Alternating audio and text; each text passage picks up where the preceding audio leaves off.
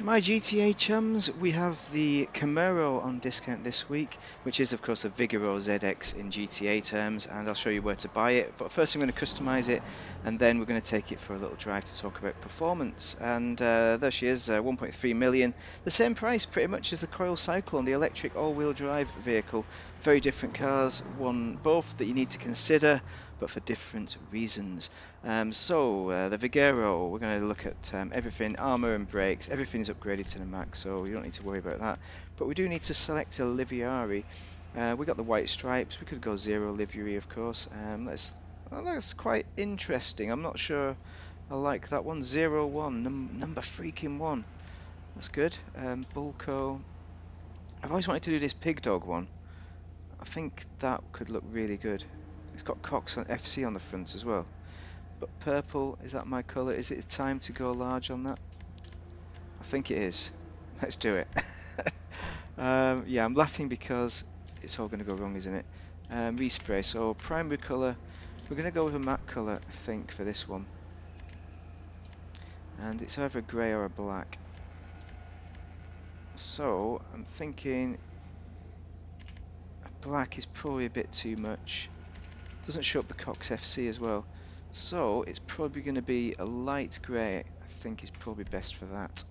Mighty fine. Secondary colour, classics. We've got the midnight silver on the secondary though.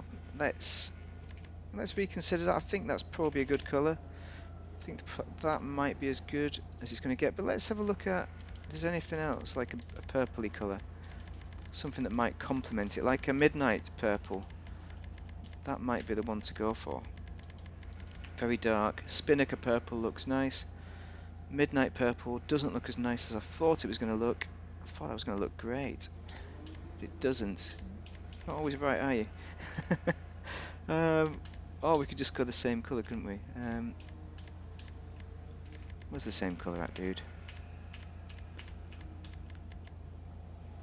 You know what, I've done enough messing with that, I'm going to leave it. I think the livery says it all. Right, trim colour. Oh, what is the trim colour? Let's have a look at that from the outside. Sorry, I'm just messing around here. We got the diamond blue. Maybe we need to go with the dark purple on the trim as well. It's either that or an ice white. Ice white looks great.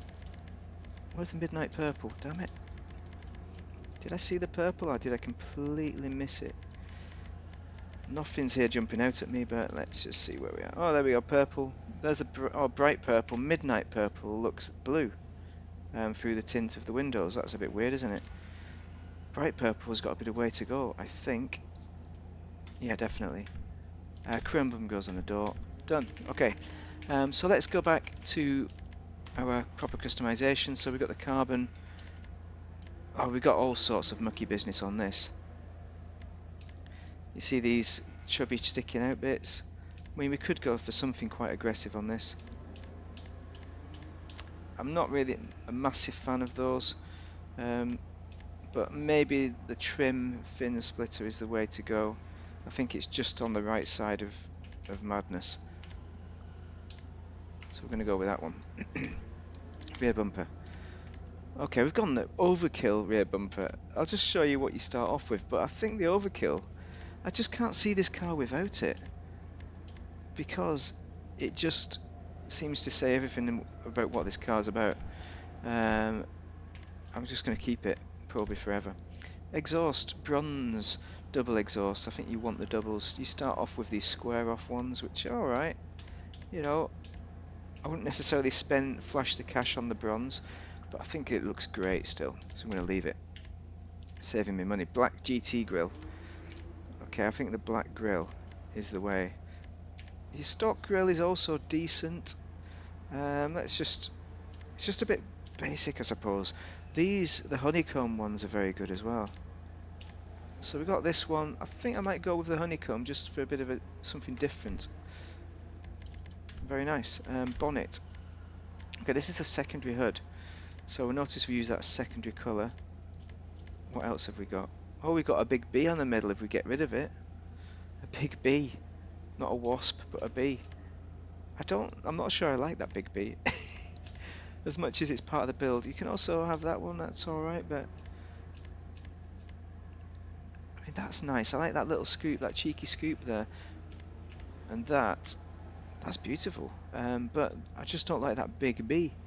Do I want the big B or what? Don't know. You know what? Stock is very good.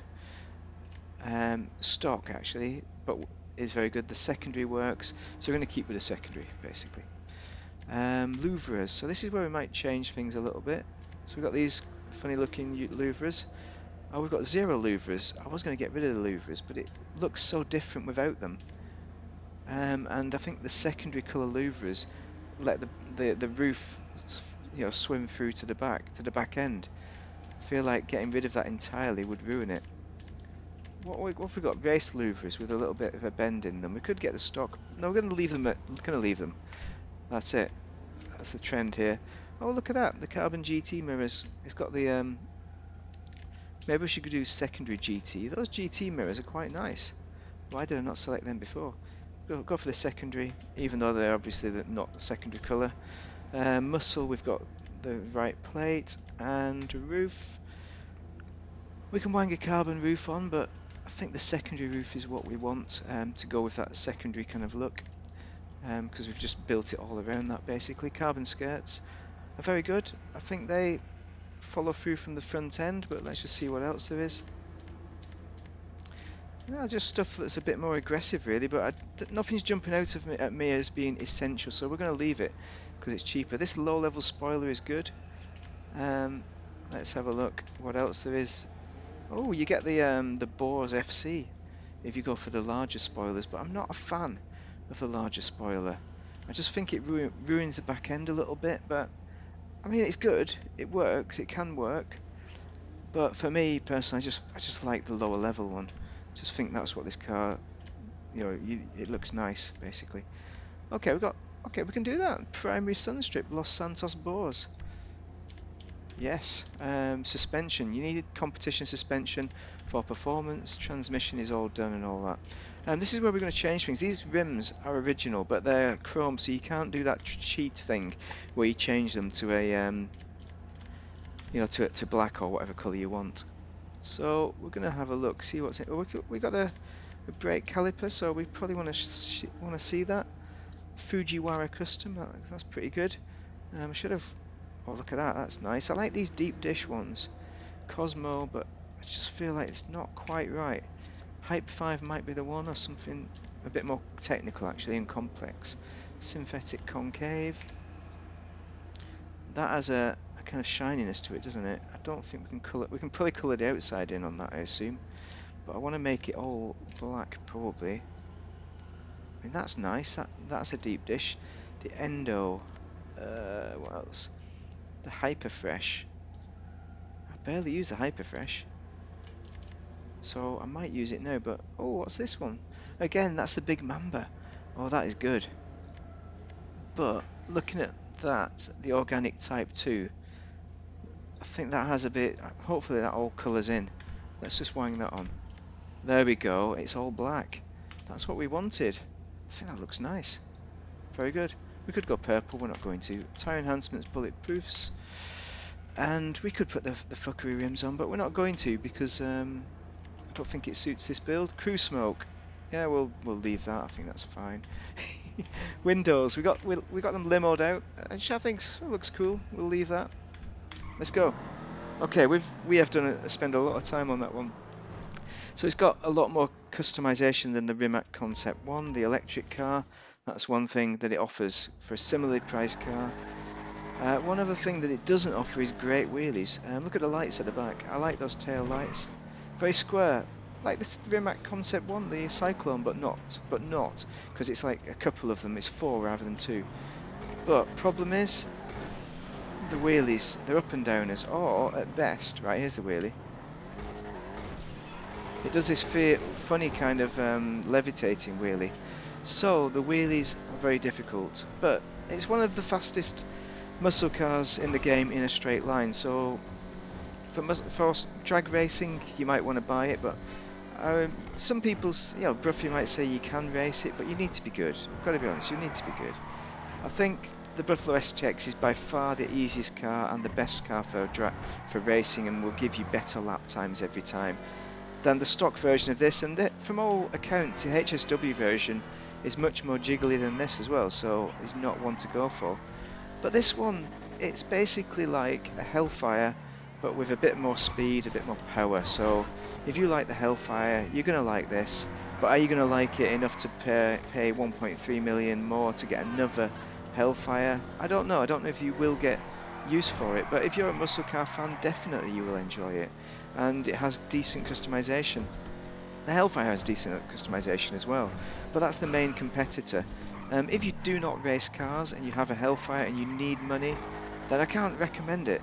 I think for me the Hellfire is always the better choice because it's better value, but this is obviously a little bit faster. So for long term, it's always going to be the better car, but it's also costing about twice as much. So is it worth it? Big question. It's all in your court basically. It's great though, it's a great little car.